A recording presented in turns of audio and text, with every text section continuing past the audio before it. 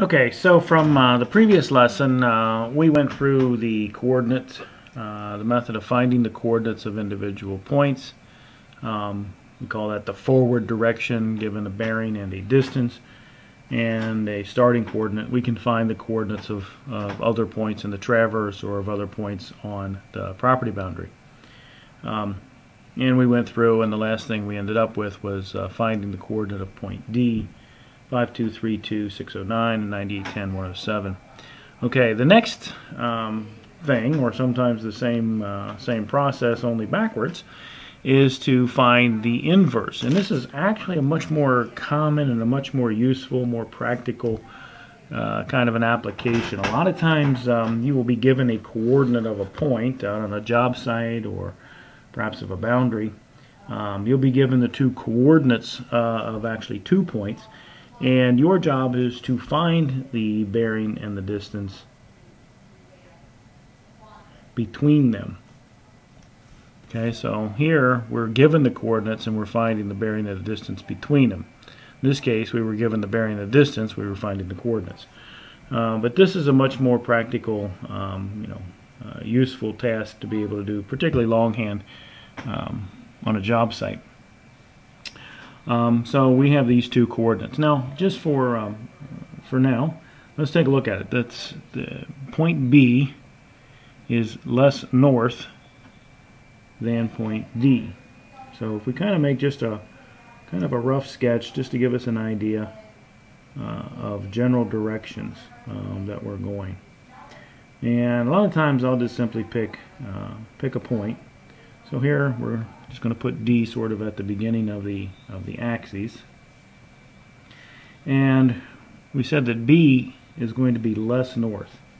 It's hundreds of feet south of, and as I take a look at it, we can see that it's going to be hundreds of feet east of.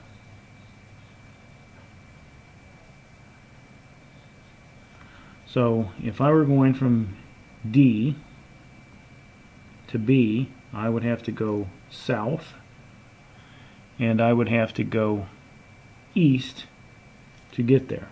So literally what we are trying to find is this vector, or this line. And again, I'm going to emphasize the fact that this is our bearing angle. Bearings are always measured from the north or from the south to the line in question. This is the change in northing. This is how much we differ in north. And this is how much we differ in east. And we can then use opposite over adjacent. We can use the tangent function, and we can use Pythagorean theorem by squaring and taking the square root to come up with the distance between those 2 points. So let's go ahead and do that. So the change in north is going to be 5232, 609. Subtract 4731, 884.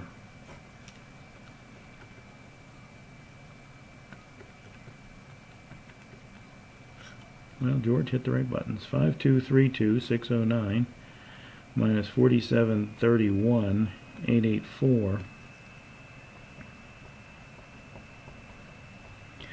Now, that means that this is 500 feet.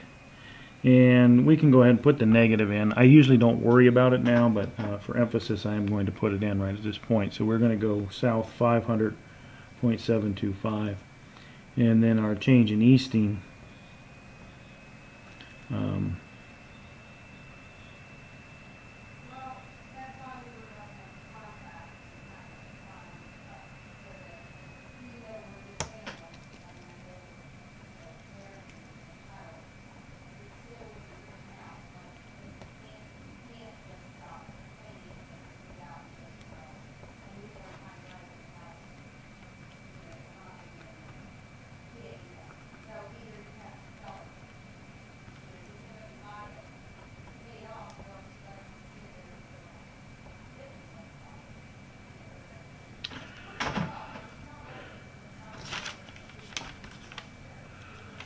So if I do my math correctly,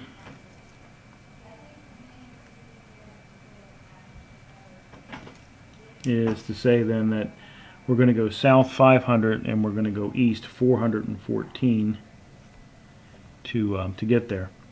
Now, some might like to see that in picture form.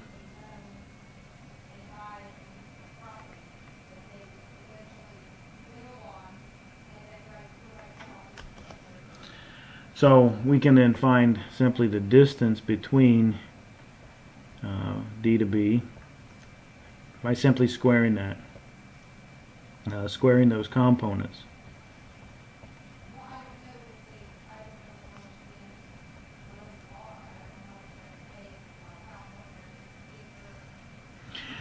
Now, some of you are going to say, George, that's a negative, and indeed that is. I will tell you that on most calculators that if you take a negative and square it, it will give you a negative value. Try that on your calculator. Take a negative 500,725 and hit the square button, and almost every calculator that I know will give you a negative value here, even though we know that's not correct. 500 negative, a negative number times a negative number is going to be a positive number. So I usually don't worry about this or put it in there, but you can if you insist, if you're kind of in that mode where you've got to do things as you see them. I would encourage you to put it into a parenthesis or buy a good calculator like this one. Costs $6 on Amazon.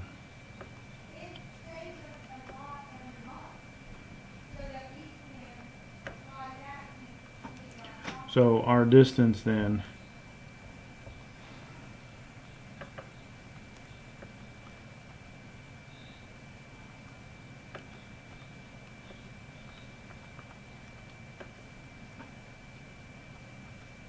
is 650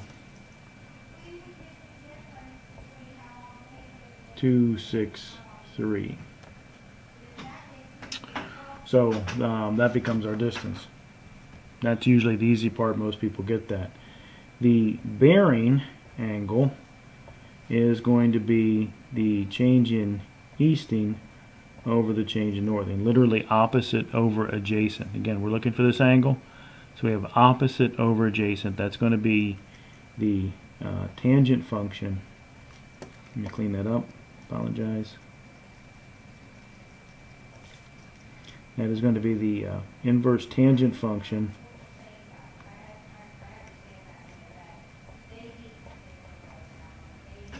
and convert it into angular form. So we have 414,869 divide 500, 725.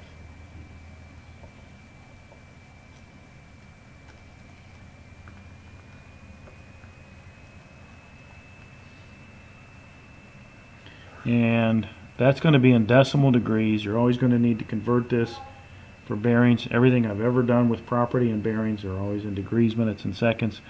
So you have to be able to convert or to change it into degrees, minutes, and seconds. I know that looks like a degree. This is a $6 calculator and it just doesn't come up different. But other than that, it's a fantastic machine. So this is 39 degrees, 38 minutes, and 35 seconds.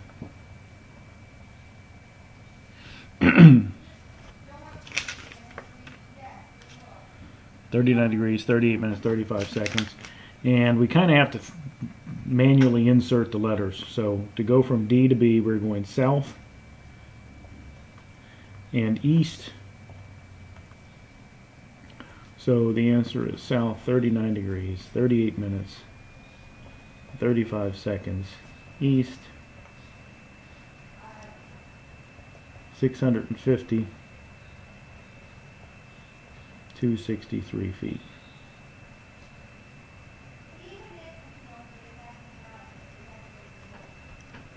And that's the answer.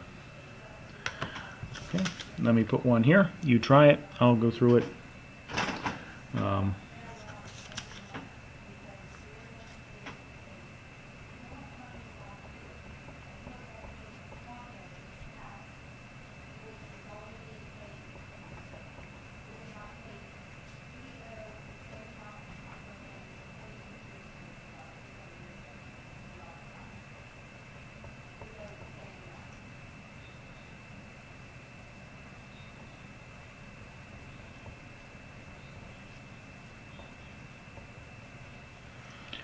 So let's I'll pause the video. Those are the two numbers. We'll call this A and that B, and I want you to inverse